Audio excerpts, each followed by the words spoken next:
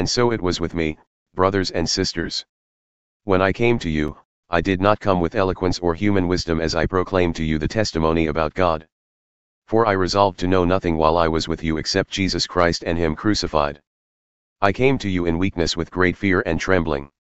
My message and my preaching were not with wise and persuasive words, but with a demonstration of the Spirit's power, so that your faith might not rest on human wisdom, but on God's power.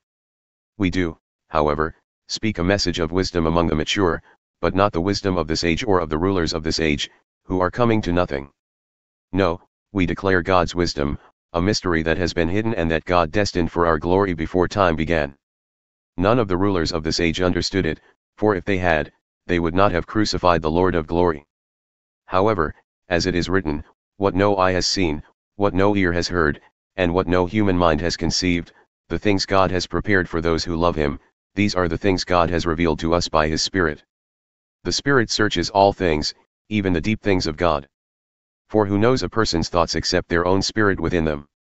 In the same way no one knows the thoughts of God except the Spirit of God. What we have received is not the spirit of the world, but the Spirit who is from God, so that we may understand what God has freely given us.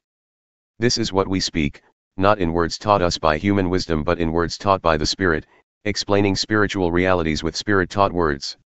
The person without the Spirit does not accept the things that come from the Spirit of God but considers them foolishness, and cannot understand them because they are discerned only through the Spirit.